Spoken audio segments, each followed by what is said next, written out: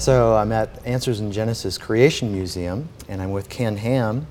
Thank you, Ken, for being willing to be interviewed this morning. Our pleasure. You are an articulate defender of the faith, and I very much appreciate having this time with you. Well, we do our best to call people back to the authority of God's Word, so appreciate you trying to get the message out. Excellent. Tell us a little bit about the story of how you got into the creation ministry. Well, it sort of goes back millions of years, if you know what I mean. Right. But of course I don't believe in millions of years. Actually, it goes back to my time in Australia, being brought up in a family with a mother and father who really stood on the authority of the Word of God. My father was a school teacher, and he was one who was always defending the Christian faith. In fact, when he was in hospital dying, he passed away a number of years ago, but he told us that because his father died when he was 16, that he didn't have an earthly father then, so he read the words of his Heavenly Father over and over again. So my father was saturated in the Word of God. When you think about Australia, which is a pagan country, less than 1% will be born-again Christians. So to be brought up in a home with a father and mother who so stood on God's Word was really such a blessing that I praise the Lord for. My father would never knowingly compromise the Word of God. He always would be emphatic about, you know, when people say things that contradict the Bible, you always go to the Bible, make sure you understand what it's saying correctly. But the bottom line is, if there's still that conflict, then it's man's word that's the problem. It's not God's word that's the problem. You always need to stand on God's word. You never change God's word to fit in man's word. So I grew up in that sort of home with an emphasis on, really it was apologetics. You know, my father was one, he didn't use the word apologetics, but he was always defending the Christian faith against liberal theology. He was a lay preacher in the church as well. And also, he was one who taught us to never compromise God's word, never put man in authority over God's word, always put God's word in authority over man's word. I did not know that. He was a lay preacher. So was that for a number of years? Did he have a second job? Well, he was principal of a school. Okay. The equivalent of what you call elementary middle school over here in the United States, primary school in Australia. And he was transferred from town to town as he was promoted. So we usually end up in town for 3 years because that's the minimum time you have before you're promoted. And he was always so very good, and his reports were so very good, he got promoted every 3 years. But my parents started Sunday schools. Often in some of the towns they went to where there were no Sunday schools, there might even be 1 or 2 churches or even no churches in that area. And so they would start Sunday schools. They would bring in missionaries, usually from the open air campaigners, a mission organisation started in Australia, so that they could have children hear the Word of God, children and adults, but they love to hear children. Well, that is interesting, just how the beginning years were so formative for the rest of your life and all that has gone on now as a result of the seeds that your father was planting in those years. And then since then, you came to America, and I think you began with ICR and Henry Morris? Yes, what happened was that in Australia, when I became a teacher, a public high school teacher, there were some of the students that said, "So how can you believe the Bible when we know the Bible's not true? Why is it not true?" Because of what they were taught in their textbooks about evolution of millions of years. And that really was the time the Lord placed a real burden on my heart to get information to these students. And then I started speaking in churches and found many people in churches didn't believe God's word in Genesis, thought you could believe in evolution. And the Lord just kept intensifying that burden. I call it a fire in my bones. And so out of that came an apologetics ministry in Australia that started in our home. And then I came over to America on the invitation of Master Books, which was the publisher of many of the creation apologetics materials. And when I was over here, visited ICR, visited with Dr. Henry Morris, Dr. Dwayne Gish, and Dr. Morris asked if I would come over to America to help them get the message out to the churches. They had scientists who were good at doing scientific research and speaking on technical issues, but they really needed to be able to reach the church. And I realized that really America was then certainly the center of the Christian world and the center of the business world. And if you're going to really get a message out, the place to do it from is America. And so we agreed that we would come over, and we came over in 1987 to begin working with the Institute for Creation Research, worked with them for 7 years, and then instead of returning to Australia, the Lord had increasingly intensified my burden to have a creation museum. In fact, it was probably about 35 years ago that I and one of our board members in Australia knelt down on a piece of property in Australia and prayed for a creation museum. We didn't know that would be answered many, many years later in America, in northern Kentucky, and here we are sitting in the Creation That's Museum. right. It is a real Yes. answer to prayer. You know, our ways are not God's ways, and His thoughts are far above our thoughts. But nonetheless, the vision for the Creation Museum goes way back then. I used to take my students when I was a teacher to museums and was always burdened that they're all from an evolutionist perspective. And, Right. and God intensified that burden and kept intensifying that when I was over here working with the Institute for Creation Research. So after working with them for 7 years, there were 3 of us that moved out to northern Kentucky to begin the ministry of Answers in Genesis, specifically with the purpose of building the Creation Museum. And you know, here we are in 2013. It's been open for 6 years, and we've had nearly 2 million people come through the Creation Museum, been a tremendous vehicle to get information out to people concerning the truth of God's Word in Genesis and the gospel based in that history. Very much so. It's really fascinating to kind of be here, to experience the museum itself. It's extremely well done, excellent displays, information, very creative multimedia. So, and you're not a person with small vision. You have another project coming right now having to do with Noah's Ark. Can you explain that? Certainly. I mean, when we look at the Creation Museum and the tremendous success that it's been, people still pouring into the Creation Museum every day, reaching 2 million people here directly at the Creation Museum. You know, our burden is, but how do we reach many more people? And you know, as we were considering this, even when we were building the Creation Museum as part of our strategic plan, we were saying, what could be the next step to really make a big impact on the culture? Right. And I think the Lord had put it on a number of our hearts, a burden to why not rebuild Noah's Ark? In other words, why not build Noah's Ark the way it's described in the Bible, out of wood, you know, the actual dimensions, as a witness to the world that God's Word is true. You see, the cross is the greatest symbol of salvation. But other than the cross, I think Noah's Ark is the greatest reminder of salvation, because you think about it, Noah and his family had to go through a doorway to be saved. We need to go through a doorway. The Lord Jesus Christ said, I am the door. By me, if any man enter in, he'll be saved. And so we set out to build Noah's Ark, as it's described in the Bible, out of wood, as a real boat, so to speak, and you know, the 3 floors, and to have walk-through exhibits with an emphasis using exhibits and also a theatre, emphasis on the door and how we need to go through a door to be saved, but answering many of the most asked questions. You know, as we travel around the world, we get asked questions all the time, and they're usually the same sort of questions concerning the Bible and this era of history, but none of them relate to Noah's Ark.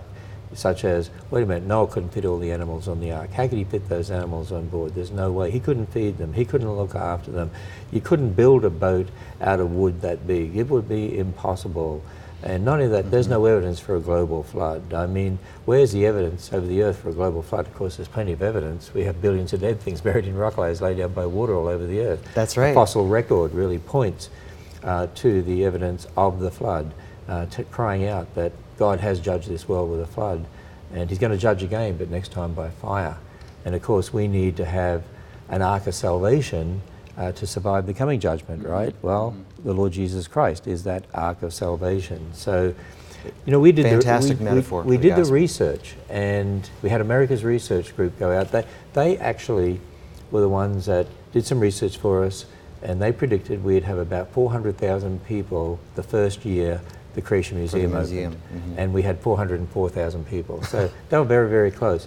Well, we asked them to go out and do a general population study in America. If we did build Noah's Ark, would you come?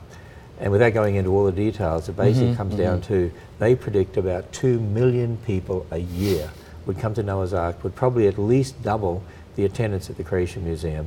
Think about it would also have additional effects back with the Creation Museum. I think everyone who goes to the Creation Museum would come to Noah's Ark, but not everyone who goes to Noah's Ark would necessarily go to the Creation Museum, because 60% of those that would come to Noah's Ark, the statistics indicate, would be unchurched. And they're already here in the area. If they're traveling from a fairly long distance, they would... They would certainly want to go to both facilities for many of those people. But 2 million people a year. How many Christian facilities can reach 2 million people a year, 60% unchurched, with a very, very strong message concerning the authority of God's word in the gospel. I don't see other Christian facilities that could do that. What an incredible potential to outreach to this culture. Excellent. So getting back to the actual topic of what we're about in this particular video series, it's about evidence for creation. When you talk about creation and you think about it, what do you consider to be the best evidence that you like to talk about? What is the best evidence in favor of creation? Well, you know, there's two things that we need to consider when we're talking about this. For instance, we could talk about all sorts of design arguments. You know, we could talk about the design of the eye or the design of the ear. One of my favorite examples from Australia, the platypus. You know, when it was first discovered in 1797, and they sent it back to England, the scientists there thought somebody had found all these different animals and cut them all up and stitched them all together to make some sort of animal up, and they thought it was a fraud, because they couldn't believe that you could have an animal like this, you know, with a bill like a duck and beaver like tail and hair like a bear, webbed feet like an otter, claws like a reptile, lays eggs like a turtle, spurs like a rooster, poison like a snake. I mean, if it evolved, it must have evolved from everything, right? And as I tell kids, you know, the platypus is my favorite animal, and one of the reasons is I believe that it's an incredible little creature because God made it just for the atheists, just to confuse them.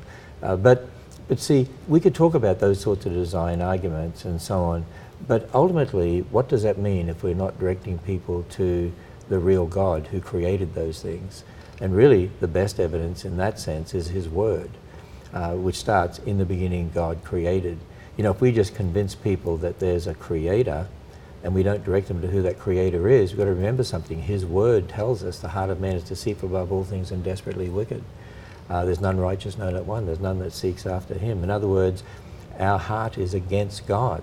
And so if we just talk about creation and direct people to the evidence for creation, which it's all around us. I mean, Romans 1 says, if you don't believe, it's you're without excuse, because it's so obvious.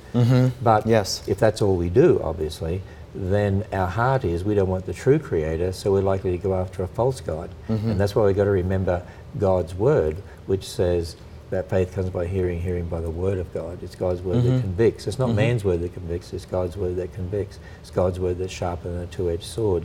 And so what we do, for instance, the Creation Museum and Answers in Genesis, and in fact, you know, we're doing this interview right here in the Wonders Room, which I really call the intelligent design room of Answers in Genesis, because we have all sorts of evidences in here concerning biology and astronomy and so on that point to the fact that it's obvious that there's a creator. But then we point people to who the creator is, the Lord Jesus Christ. The one that we're told in His Word, who stepped into history to be a man, to die on the cross, be raised from the dead.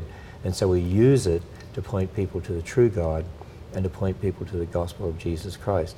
And so it is fun and it is exciting, using all sorts of evidences like the platypus and lots of other creatures, and when we look at plants and look at astronomy, I mean, Romans 1 is so obvious. So if you don't believe in God, you are without excuse. But ultimately, the best evidence is God Himself has given us His Word, and the very first sentence says, in the beginning, God created. And it's obvious when we look around us that that is so. See, there's another aspect when we're talking to non-Christians in particular that we have to be very careful about. Sometimes I hear Christians say, well, I talk to my non-Christian friends and I say, can't you see this beautiful world God created, and look at all the beautiful examples of design out there, you know, look at the butterfly or look at, you know, hummingbird or whatever. And I say, that's true, but and that's good, but at the same time those non-Christians are looking at this world and they're seeing that someone just shot a lot of people in a facility and killed them, and there's a lot of death and suffering, or that there were massive floods in a particular state in America that killed a lot of people, or that there's earthquakes, or a tsunami that hits Japan, or a tsunami that hits Indonesia, and all these children that die.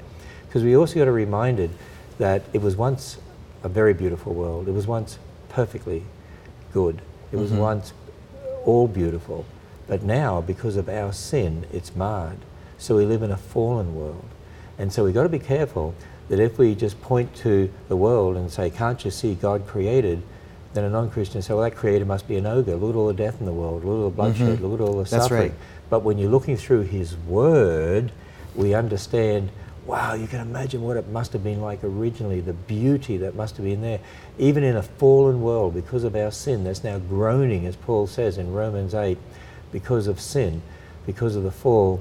Even in a groaning world, we still see beauty, we see evidence of God's design, but we also see a lot of evidence of the fall, evidence of sin and the corruption that's occurred, and to be reminded of what our sin did. We did that. I'd like to talk about that some more.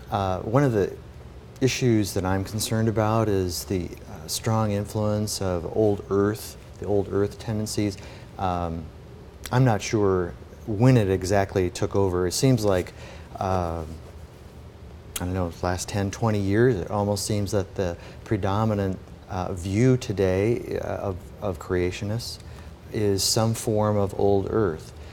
There's Hugh Ross. He's probably the most the person who has done more to advance old earth creationism than anyone that I would know of. And so you've debated him. I've enjoyed watching you on YouTube and some of those debates. And one of the things that he brings up is that he seems to say that he agrees that with the authority of Scripture, that it's inspired and that it's inerrant. And he agrees that Adam and Eve sinned and that there was a curse. But he also says that the curse only applies to people. Now, the Bible, Genesis 3:17, tells us the curse was on the earth, was to the ground, I believe. How do you respond to his assertion that it only applies to people? Well, first of all, Paul makes it very clear in Romans 8. If you read Romans 8, 20, 21, 22, 23, it's very obvious that the whole of creation groans. It groans. It's suffering because of our sin. And it's waiting for the time that God is going to restore everything. There's going to be a new heavens and a new earth. The whole of creation groans. In fact, when you go back to Genesis, it says, cursed be the ground. So obviously the ground was cursed. It's not going to yield food to us like it used to. In fact, it's going to be hard to work to get food, which it is. And there's going to be thorns. And now we have to struggle with weeds. We have to struggle with thorns. Thorns came into existence because of the curse. Remember, when God created everything, referring to the whole of the 6 days, which means when you're looking at the sun, moon, and stars, the universe, when you're considering the earth and the plants and the sea creatures and the flying creatures and all the land creatures, as well as Adam and Eve, then God looked at everything and he said it was very good. Now, when you look at the world today and you see animals ripping into each other, animals even eating people, and so on, would God call that very good? I mean, in the New Testament, when a man came to Jesus and said, "Good Master," he said, "Why do you call me good? There's only one good, and that is God." Yes. The definition of good really is God, because God is the one who is all good. He is perfect. He is without sin. The Bible makes that very clear. In the fossil record, which people like Hugh Ross and other old earthers would accept was laid down millions of years before man, because that's what the secular scientists tell us, the fossil record, which we believe most of it's from the flood of Noah's day, just 4,300 odd years ago. But they're saying it was laid down millions of years before man. Now, remember, it was after God created man. He said everything, that's the whole of what he did in the creation week, was very good. Well, if you're a Christian and you accept that the fossil record, as we see it today, was laid down millions of years before man, then God called all that very good. Now, what's in the fossil record? Evidence of brain tumours in dinosaur bones, cancer, arthritis. Are you saying that God called cancer very good?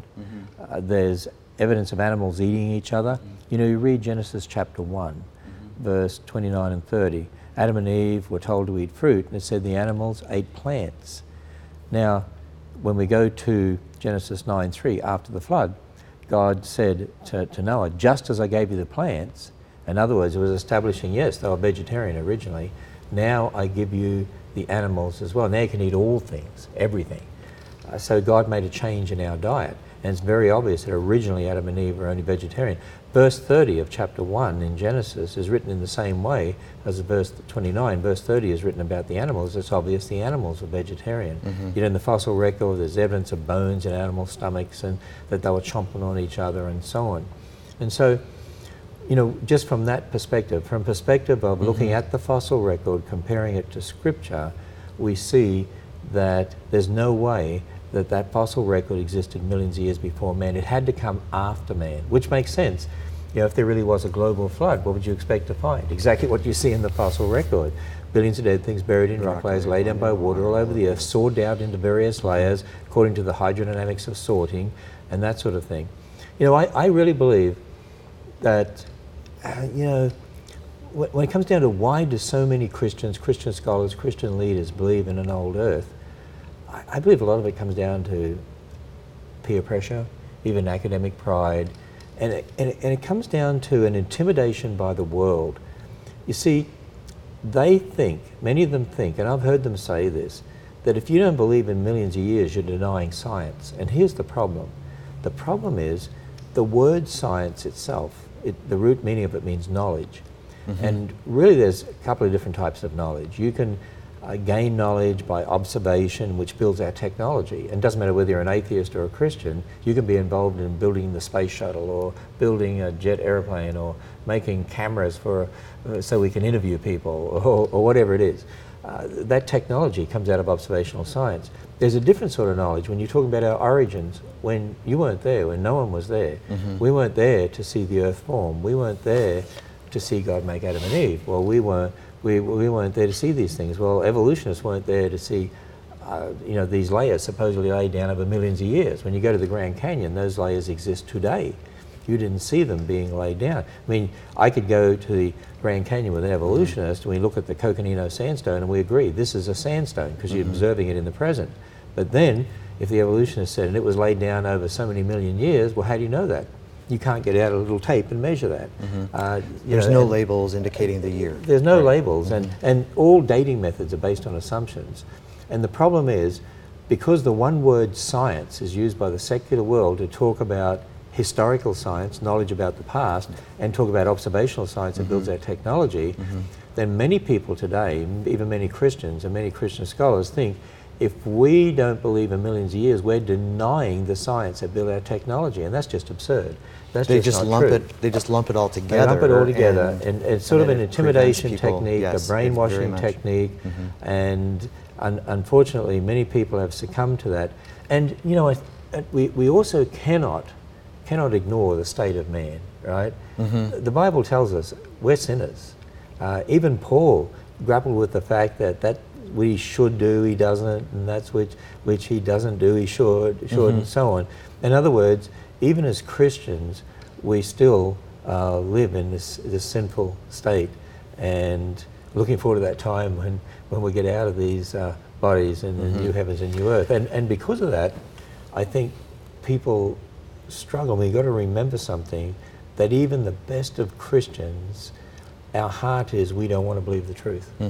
I mean, we have to understand that, and I think that's why so many of them are so easily swayed. We're giving in The heart is to our deceitful and nature. desperately wicked. Yeah. One of the things that I think is so important here, I've heard you talking about in the past, where if God had created things over millions of years or billions of years, and you have all these dead things where animals and plants are dying and disease over the years, then who's responsible for that? Well, it would be God. God is the designer. You'd have all of the extinctions. And so, you know, well, is God, you know, doing a trial and error kind of a process? Or, I mean, does he really know what he's doing? Whereas if it's a young earth perspective, then the cause for all this death and disease really falls back on Adam and Eve or humankind. What's interesting, you know, when you go back to the garden in Genesis 3, what happened? Because Adam took the fruit. Well, Adam blamed Eve, Eve blamed the serpent. And you know, we have that nature, that sin nature of Adam. We're just like Adam. And so really we want to blame someone else. Now, if you think about it, when we look at this world and see all the death and suffering, if you believe in millions of years, then God's responsible for all the death and suffering. And one of the big questions asked in the world today is, how do you know there's a loving God? Look at all the death and suffering in the world. Because the implication is, if there is a God, it's his fault. But the Bible makes it very clear that it's our fault, because we sinned against a holy God. Actually, God stepped into history to rescue us from what we did. He stepped into history to be a man, 100% man but 100% God, the God-man, Jesus Christ, to die on the cross, be raised from the dead, to rescue us from what we did. And that's the exciting part of the message. So I want to quote a very famous apologist, Christian apologist, William Lane Craig. He wrote, now I think this is in a blog, it was like a video blog or something, is where this came from, a little less than a year ago. Now when you think about that, Kevin, this is just hugely embarrassing that over half of our ministers really believe that the universe is really 10,000 years old. This is just scientifically, it's nonsense. And yet this is the view that the majority of our pastors hold. It's really quite shocking when you think about it. Well, How do you you know, respond to William that? Lane Craig is looked on today as one of the leading apologists, Christian apologists in America, and of course he's associated with Biola Talbot there in California. You know, I would challenge Dr. William Lane Craig that what he's really doing is he's really allowing one hermeneutic for Genesis 1 to 11 and a different hermeneutic for the rest of the Bible. Because if you were to say to him, you know, do you believe Jesus Christ rose from the dead? He would say, of course he did. Or the virgin birth, of course. And, you know, I certainly would never challenge the fact that, you know, Dr. William Lane Craig is a Christian. The age of the earth is not a salvation Very issue, important, yes. but it is an authority issue. And I believe it is a gospel issue too, because when you believe in millions of years, then you've got death and bloodshed before sin. You're blaming God for death and bloodshed, whereas the foundation of understanding the gospel is it's Adam's sin, and our sin in Adam that brought death and bloodshed. So you're really undermining the foundation of the gospel in that sense, and also you're impugning the character of God, because you're blaming God for death and suffering instead of blaming our sin for death and suffering. So there's that aspect to it. But the other thing is this, look, Richard Dawkins, he's an atheist, or Lawrence Krauss from Arizona State University, they're atheists, and they are so anti-God. Now, they mock the resurrection, and they would mock the virgin birth. Now, if I said to William Lane Craig, should we take what Richard Dawkins believes about the resurrection and then reinterpret the resurrection in the Bible, or what he believes about the virgin birth and reinterpret that? And he would say, absolutely not. This is the word of God. I'm sure that's what he would say, right? You need to take God's word as written. Well, why is it that you won't do that there, but you will take what Richard Dawkins believes about origins and what Lawrence Krauss believes about origins, you'll take what they believe and reinterpret Genesis? That's called eisegesis. And one of the things that I would accuse, reading into Scripture, one of the things that I would accuse many of our modern day Christian scholars of doing is they have one hermeneutical principle for Genesis 1 to 11, and that's eisegesis, where they're really starting outside of Scripture and going to Scripture. And yet for the rest of the Bible, they would never do that. For the rest of the Bible, it's exegesis. You always start from Scripture. And you see, why do they do that? Again, I believe it comes down to an intimidation by the world. You realize, you know, we've had ardent evolutionists here at the Creation Museum. And, you know, evolutionists from the media. We've had a lot of secular media here. And when they're interviewing me for programs, they often don't ask many questions about evolution. It's mainly about the age of the earth. And you know why that is? And in fact, whenever the media represents or misrepresents in many ways Answers in Genesis out there, when they, you know, comment on Answers in Genesis, it's not, well, this is an organization that doesn't believe in evolution and they don't believe, you know, what was written in Darwin's book and so on. It's usually, this is that organization that believes in 6 days and believes dinosaurs and people lived at the same time and doesn't believe in millions of years. It's always the emphasis of the age of the earth. Because if you think about it, if you don't have millions of years, you can't even postulate the idea of evolution. You've got to have an incomprehensible amount of time to be even able to suggest the idea of Darwinian evolution. So if they don't have millions of years, their whole system collapses. They've got to have millions of years. And they have really, I believe, intimidated many of these great Christian scholars who are brilliant men, who love the Lord, who I believe will be in heaven with me, but I believe they've been so intimidated by the world to believe that if you don't believe in millions of years, that is unscientific, you're not being academic, you're anti-intellectual. And again, they misunderstand this word science. They don't realize that there's a difference between knowledge about the past, historical science, and observational science, which involves using your 5 senses in the present that can develop our technology. When it comes to the age of the earth, when William Craig says to believe that things are only thousands of years old is scientific nonsense, what does he mean by that? Can he prove the age of the earth is billions of years old? He can't prove that. You can't scientifically prove that. That's really a belief. All the dating methods they use are based on fallible assumptions concerning the past. Dating methods involve a change with time, but you have to assume things about what was there originally when you weren't there and what's happened over time. Those assumptions are all fallible. There's only one infallible dating method. It's the Word of God. Amen. And when we take God at His Word, if you just take the Bible as written, take God at His Word in Genesis, then God created in 6 literal days. The word for day, the Hebrew word yom, is qualified by evening, morning, number. It means an ordinary day in context in Genesis 1. Adam was made on day 6, and then you have all these genealogies. When you add up all those dates, you get thousands of years. You don't get millions of years. You also read that the animals were vegetarian originally. Everything God made was very good. Thorns came after the curse. And so it's very, very obvious that you can't have thorns and animals eating each other millions of years before sin. Not only that, everything God made was very good. There wasn't any death or bloodshed in the world. Now, plants are different, of course, because plants were given for food, and plants don't have a nephesh. The Hebrew word nephesh, which means life spirit, applies to animals and man, but not to plants.